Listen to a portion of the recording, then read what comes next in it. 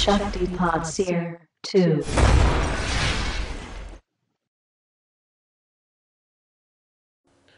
Okay, so I don't know if you guys are aware of this thing or not. It's called the Heliodorus Pillar.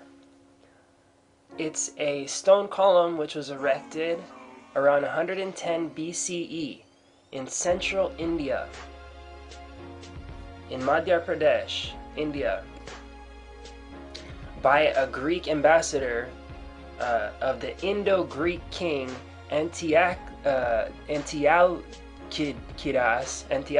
or whatever his name is, around that era. As some of you may know, the Greeks during about that time period had extended their empire, thanks to Alexander the Great, all the way from India to Egypt to Greece.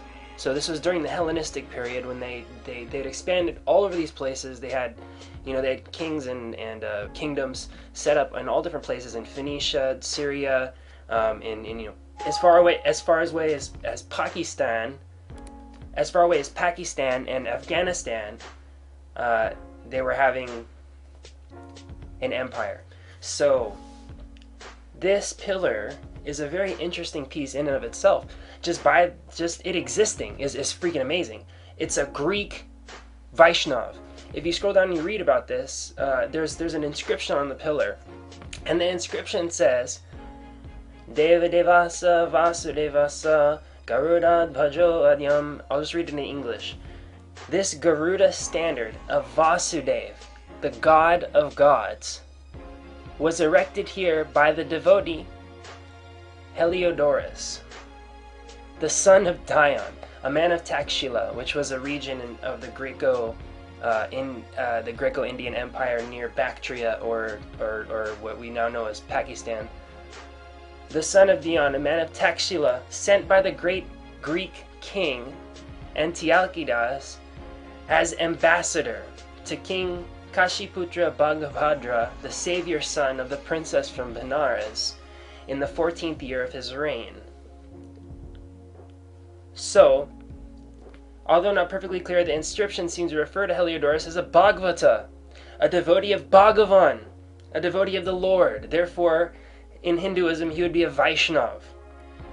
And since he addresses him specifically as Vasudev, Vasudev is a name of Krishna. This is a pillar to Krishna by a Greek king, or a Greek ambassador, to a Greek king named Heliodorus. And Bhakti Ananda Goswami makes an interesting case about Heli, which was of course the ancient Helios, being the ancient sun god, the solar god of the Greek area. Helios has some reference to the name Hari, and he makes the case that these are all linked together, and it's very interesting. But either way, so I was reading about this, for some reason something had brought me to this page again. I had already known about it, but for some reason this time when I read it, I went to the bottom of the page and I found this part. It says, based on this evidence, it has been suggested that Heliodorus is the earliest Westerner on record to convert to Vaishnavism. But some scholars, most notably A.L. Basham and Thomas Hopkins, are in the opinion that Heliodorus was not the only Greek to convert to Bhagavat Krishnaism. And if you look up what Krishnaism is, you'll find that Gaudiya Vaishnavism was not the beginning of Krishna-centric Vaishnavism. This was actually around for a long time before this. So he was not the only Greek to convert to Bhagavata Krishnaism. That is Krishna-centric Vaishnavism. Hopkins, chairman of the Department of Religious Studies at Franklin and Marshall College, has said Heliodorus was presumably not the only foreigner who was converted to Vaishnav devotional practices, although he might have been the only one to erect a column, at least one that is still extant. Certainly there must have been many others. That's not the crazy thing, though. Here it goes on to say, the second book of Maccabees includes a description of the form of God that is strikingly similar to the depictions of Krishna and Balaram in Vaishnavism. In Vaishnavism, Krishna and Balaram are characterized as youthful, resplendently dressed, and very handsome young men. And I would add, they're also kicking ass and defending their devotees and all this stuff. The depiction matches the description of God as he appeared to Heliodorus in the Temple of Jerusalem according to the record of 2nd Maccabees. So this is a canonical Catholic scripture, Catholic and Greek Orthodox scripture. This is a canonical scripture from the biblical time when Catholic and Greek Orthodox was the predominating religions. This is a canonical scripture. This is a part of the Bible. 2 Maccabees is a part of the official Bible. And it says this: Then 2 other young men, remarkably strong, strikingly beautiful, and splendidly attired, appeared before him. Standing on each side, they flogged him unceasingly until they had given him innumerable blows. So what this is a manifestation of the Lord in the form of 2 resplendently dressed young men who are defending his devotee, Heliodorus, who later becomes a Vaishnav, a Krishna-centric Vaishnav. So the Lord is making a manifestation of 2 resplendently beautiful young men before Heliodorus. And after this story, which happens in the Bible, he ends up going to India and erecting this pillar. So I'm going to read to you the full part of 2 Maccabees chapter 3 from the Bible, so you can understand the story and how amazing that this is. Beginning with verse 1. 2 Maccabees chapter 3 verse 1.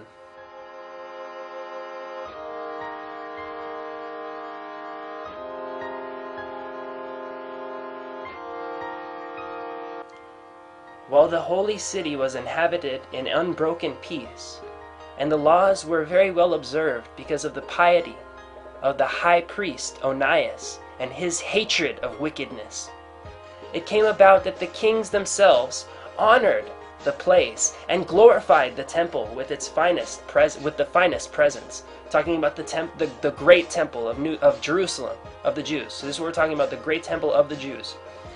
So that even Seleucus, the king of Asia, defrayed from his own revenues all the expenses connected with the service of the sacrifices. So he's saying that in this period of Judaic history, which is recorded in this part of the Bible, this great high priest Onias was not ruling, but was keeping everything in wonderfully order. He was keeping everything perfect because of his piety and because of his staunch hatred of wickedness. So all of the kings from the surrounding areas were giving them tribute and paying for the sacrifices. Everything was going perfectly according to the Vedic Dharma. But a man named Simon of the tribe of Benjamin, who had been made captain of the temple, had a disagreement with the high priest about the administration of the city market. And when he could not prevail over Onias, he went to Apollonius of Tarsus, who at that time governed Coele-Syria and Phoenicia. So this is Apollonius of Tarsus is a Greek governor of the area where Jerusalem and Judea is. This is after Alexander the Great had already run through and established all these Greek kingdoms around the 1st century BC. So he went to Apollonius of Tarsus, who at the time governed Coele-Syria and Phoenicia. He reported to this king that the treasury in Jerusalem was full of untold sums of money, so that the amounts of the funds could not be reckoned, and they did not belong to the account of the sacrifices, and that it was possible for them to fall under the control of the king. So he's saying, oh, look at these Jews over here. He had a disagreement with Onias, so he says, look at these Jews over here. They're sitting on all this gold, and they're pretending like it's for sacrifices, but they don't really need it. You can go and get that. So when Apollonius met the king, he told him about the money which he had been informed. The king chose Heliodorus, who was in charge of his affairs. Heliodorus, it says as in the Bible, his name is Heliodorus. It says in the Bible directly, and this is the exact same time period when the pillar was erected. The king chose Heliodorus, who was in charge of his affairs, and sent him with commands to effect the removal of the aforesaid money. Heliodorus at once set out for the journey, ostensibly to make a tour of inspection of the cities of Coele-Syria and Phoenicia, but in fact to carry out the king's purpose. When he had arrived in Jerusalem and had been kindly welcomed by the high priest of the city, he told him about the disclosure that he had been made and stated why he had come and inquired whether this was really the situation. The high priest explained that there were some deposits belonging to widows and orphans, and also some money of Hyrcanus, son of Tobias, a man of very preeminent position, and that it totaled about 400 talents of silver and 200 of gold. To such an extent the impious Simon had misrepresented the facts. And he said that it was utterly impossible that wrong should be done to those people who had trusted in the holiness of the place and in the sanctity and inviolability of the temple, which is honored throughout the whole world. So he's saying, look, all the people, he as a priest, he's saying, look, you're going to shake all the people's faith. You're going to shake the structures of our whole society. Everything is just going so good. We're, being faithful. We're doing the sacrifices to the Lord, where everybody's being very pious. And here this thing is going to come in and ruin everything. So he's saying, please, you can't do this. He's begging the Greek ambassador, please don't do this. But Heliodorus, because of the king's command which he had, said that this money must in any case be confiscated for the king's treasury. Well, that's how it was back then. So he set a day and went into the direct expension of these funds. There was no little distress throughout the whole city. The priests prostrated themselves before the altar in their priestly garments and called towards heaven upon him who had given the law about deposits, that he should keep them safe for those who had deposited them. To see the appearance of the high priest was to be wounded at heart, for his face and the change in his color disclosed the anguish of his soul. For terror and bodily trembling had come over the man, which plainly showed to those who looked at him the pain lodged in his heart. People also hurried out of their houses in crowds to make a general supplication before the holy place was about to be brought into contempt. Women girded with sackcloth under their breasts thronged the streets. Some of the maidens who were kept indoors ran together to the gates, and some to the walls, while others peered out of windows. And holding up their hands to heaven, they all made entreaty.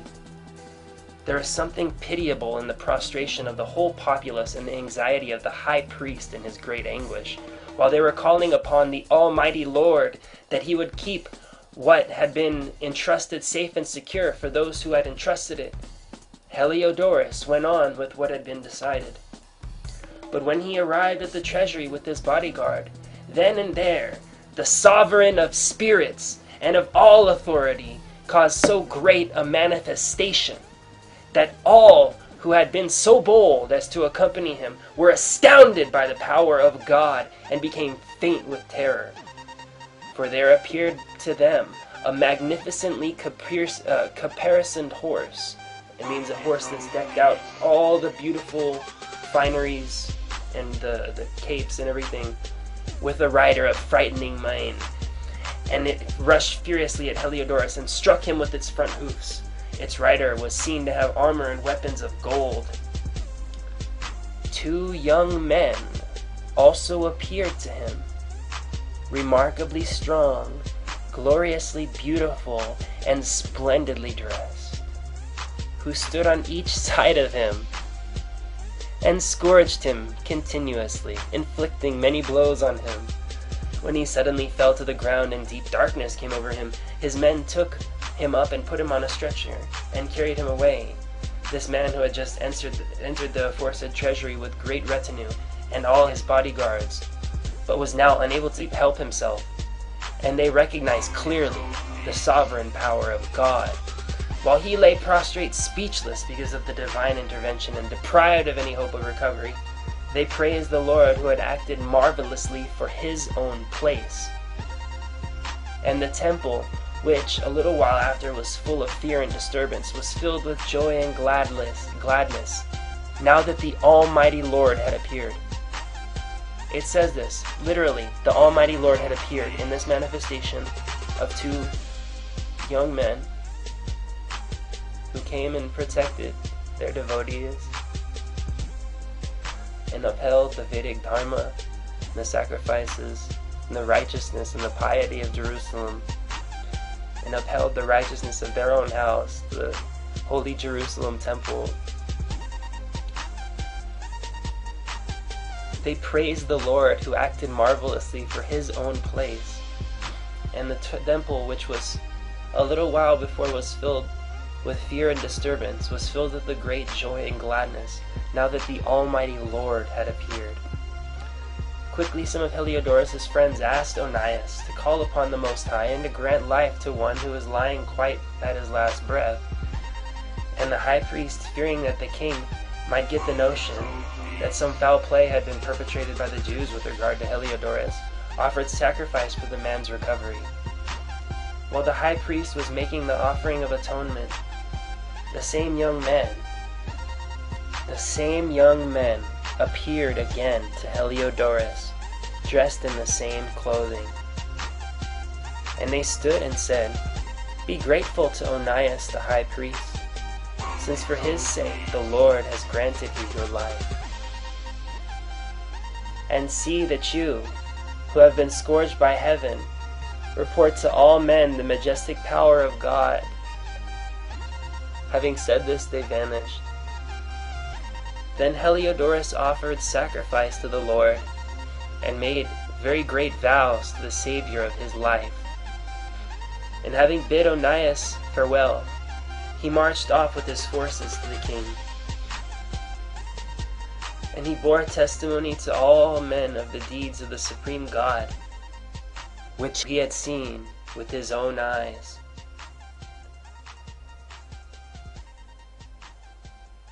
When the king asked Heliodorus what sort of person would be suitable to send on another mission to Jerusalem, he replied, "If you have any enemy or plotter against your government, send him there, for you will get him back thoroughly scourged if he escapes at all. For there certainly is about the place some power of God, for he who is dwelling in heaven watches over that place himself and brings it aid, and he strikes and destroys those who come to do it injury." He, personally. So here you have a personal God in Judaism, not a distant, formless, miasmic blob, not an unspeakable name that can never be known or pronounced. Here you have an immanent, personal God who appears plainly and defends righteousness, upholds Dharma, as it says in the Bhagavad Gita. So this 2 Maccabees is a deuterocanonical book of the Bible. This is a canonical biblical text. And it says it was probably written in Koine Greek, probably in Alexandria, Egypt, circa 124 BC. Circa 124 BC. And if we look to when the Heliodorus pillar was erected, 110 BC. 14 years later. So we see, okay, so this Heliodorus pillar was erected by a Greek ambassador, Heliodorus, who was a fervent convert to Vaishnavism, specifically to Krishna-centric Vaishnavism, who just happened to be a Greek ambassador, some kind of high, public ambassador emissary role like he was playing before in his job when he went to the Jerusalem temple to try to get the money. He was playing in the same role as an ambassador. He obviously had he requested somehow to be switched by his king to become a Greek ambassador to the Indo king, to India. So he must have heard from somebody in that area that the form of the Lord which he had perceived. Some of the Greeks, I'm sure some of the Greeks, Phoenicians, some of the people in that area must have known about Radha Krishna and Balaram Krishna and all this. So he beseeched his administrators, his kings or whatnot, to allow him to switch positions so that he got to go to India. So then 14 years later, we see that he is a Greek ambassador to the king Antiochus.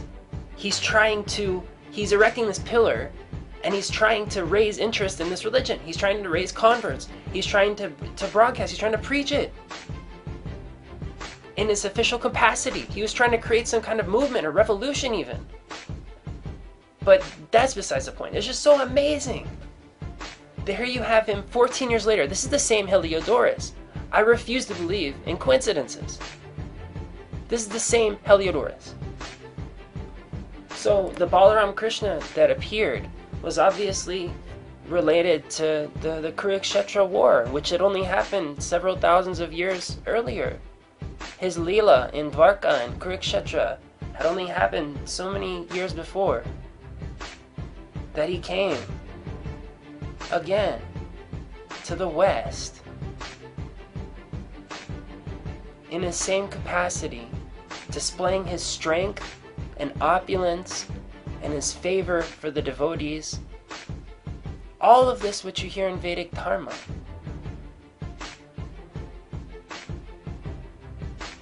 So if the Lord of the Temple of Jerusalem appeared as Balaram Krishna,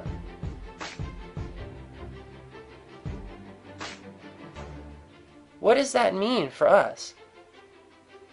There are those that say that Jesus, whose name was Isa, he's known by Isa to the Muslims, was Lord Shiva.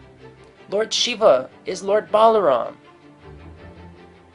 One of the names of Lord Shiva is Isha, Yeshua, Isha.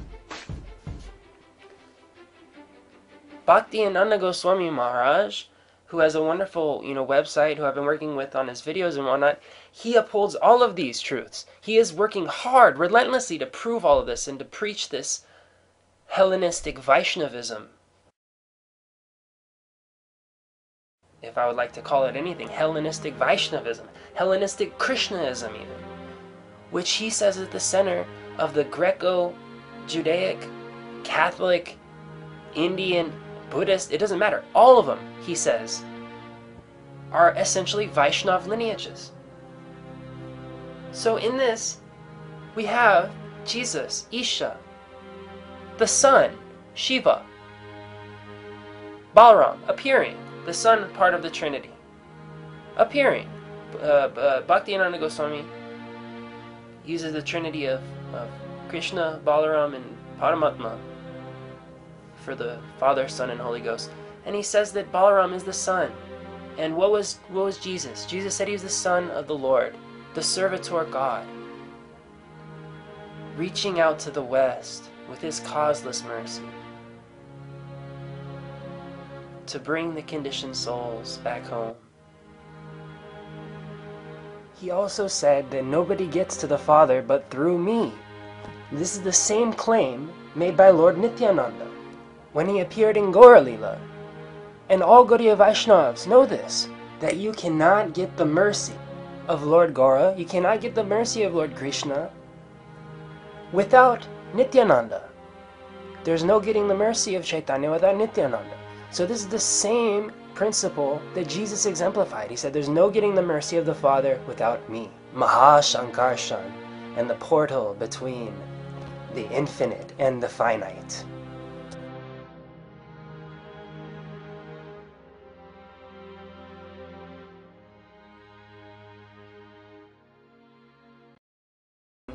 About that time period had extended their empire, thanks to Alexander the Great, all the way from India to Egypt to Greece. So this was during the Hellenistic period when they'd expanded all over these places. They had, they had kings and kingdoms set up in all different places in Phoenicia, Syria, in as far away as Pakistan, as far away as Pakistan and Afghanistan. They were having an empire. So this pillar is a very interesting piece in and of itself. Just it existing is freaking amazing. It's a Greek Vaishnav. If you scroll down and you read about this, there's an inscription on the pillar, and the inscription says, Deva Devasa Vasudevasa Garuda Bhajo Adyam. I'll just read it in English. This Garuda standard of Vasudev, the god of gods, was erected here by the devotee Heliodorus, the son of Dion, a man of Takshila, which was a region of the Greco-Indian Empire near Bactria, or what we now know as Pakistan. The son of Dion, a man of Takshila, sent by the great Greek king Antiochus as ambassador to King Kashiputra Bhagabhadra, the savior son of the princess from Benares, in the 14th year of his reign. So, although not perfectly clear, the inscription seems to refer to Heliodorus as a Bhagavata, a devotee of Bhagavan, a devotee of the Lord. Therefore, in Hinduism, he would be a Vaishnav. And since he addresses him specifically as Vasudev, Vasudeva is a name of Krishna. This is a temple. This is a pillar to Krishna by a Greek king, or a Greek ambassador, excuse me, to a Greek king named Heliodorus. And Bhakti Ananda Goswami makes an interesting case about Heli, which was, of course, the ancient Helios, being the ancient sun god, the solar god of the Greek area. Helios has some reference to the name Hari, and he makes the case that these are all linked together, and it's very interesting. But either way, so I was reading about this, for some reason something had brought me to this page again. I had already known about it, but for some reason this time when I read it, I went to the bottom of the page and I found this part. It says, based on this evidence, it has been suggested that Heliodorus is the earliest Westerner on record to convert to Vaishnavism. But some scholars, most notably A.L. Basham and Thomas Hopkins, are in the opinion that Heliodorus was not the only Greek to convert to Bhagavad Krishnaism. And if you look up what Krishnaism is, you'll find that Gaudiya Vaishnavism was not the beginning of Krishna-centric Vaishnavism. Shakti Seer 2.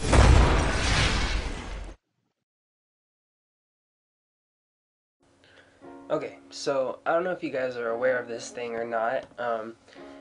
It's called the Heliodorus Pillar. It's a stone column which was erected around 110 BCE in central India, in Madhya Pradesh, India, by a Greek ambassador of the Indo-Greek king Antialcidas, or whatever his name is, around that era. As some of you may know, the Greeks during